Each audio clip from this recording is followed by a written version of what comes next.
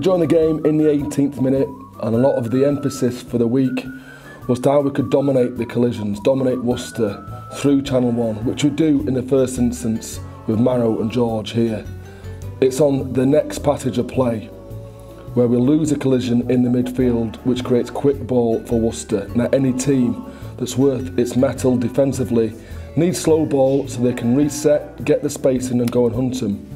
We see here on the back of quick ball, we're tight around the breakdown, which means Worcester have an overlap in the wide channel.